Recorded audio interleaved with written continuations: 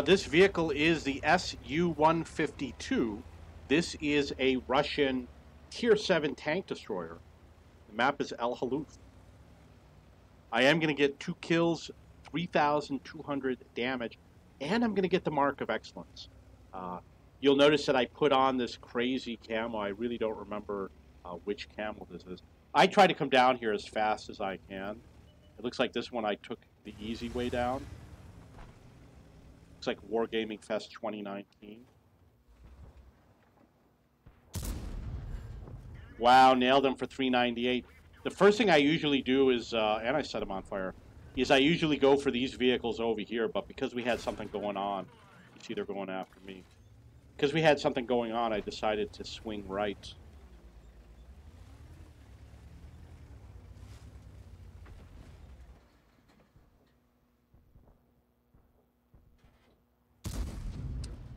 Got him.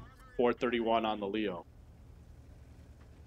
So what's interesting about this game is I haven't played this vehicle in many years. Possibly 4 or 5 years. So I'm working on getting the gun marks. Pulled it out, put the camo on, played one game. Not only did I get the mark of excellence, but I got it at 72%. That means that the last time I played it, it was under 65%. And this game, it went up to 72. So I got a minimum of a 7% increase from one game. And it was really only kind of a mediocre game, 3,200 damage. I mean, that's a good game for Tier 7. And I happen to be an amazing player.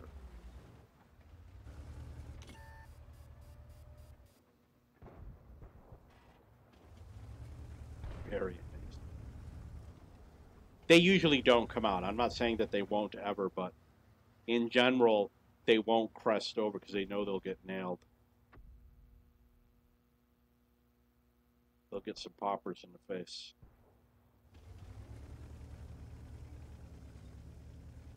It is a beautiful tank. I enjoy playing it. You know what? I wonder if this is one where there was one vehicle where I brought it out and it had the wrong gun. You see how the average penetration is 175? I think this might be the stock gun. Because I remember thinking, you know, doesn't seem like it penetrates that well. 175 sounds kind of low for a tank destroyer for Tier 7. It should be like 230 or something. So I think I not only got the mark of excellence, but with the stock gun. That's how fucking amazing I am.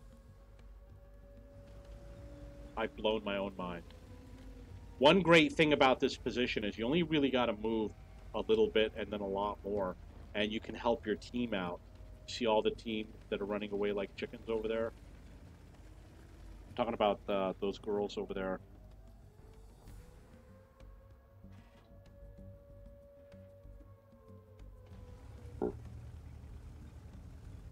This is probably one of the best camos in the game. Although I wish I had the dragon camo. I remember that one. Beautiful. I didn't get the shot, though.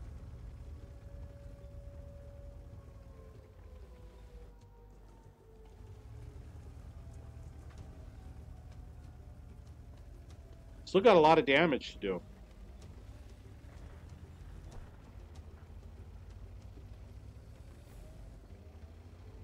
Okay, so going down to the hill allows me to get that super chaff. He can still be safe, but he's a little bit more vulnerable if I make it to the hill. Especially if I go over to the other side. There is like a ridge that does protect him on his hill if I make it to the bigger hill. Looks like that heavy tank is going to stop me from getting there. I did get up to 1,700 damage. See, there's a vehicle behind me. You notice that? T28 HTC. Looks like I might miss him. my team is about to swarm on him. Maybe I could get him. Maybe I screwed it up.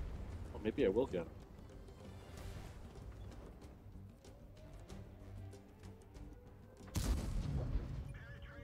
.387, that's pretty good.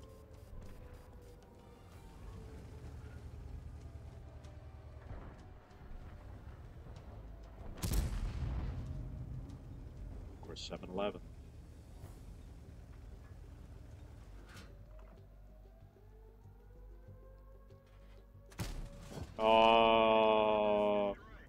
Super Chappy, Super Chappy, bye-bye. Up to 2,500 damage. It looks like there is an SPG out there. I'll probably mark on the minimap where he is. Nobody ever does. I does. One of the great things that happened is we caught the super Hellcat who was trying to sneak up on. What do you think's going to happen?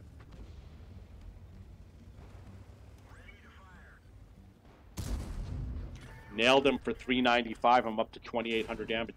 I'm guessing I'm going to get one more good shot in this game. And that was probably it.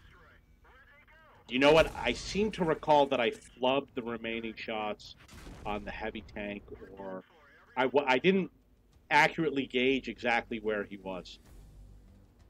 When I was thinking in my mind, my imaginary vision of where he was, I saw him in a different location. So, oh, there's no way he can hit me. No way he can hit me twice. No way he can hit me 3 times. It was my fault for not taking a better look. Okay, that's the game. That's the SU152. I got 2 kills, 3,200 damage, and a mark of excellence.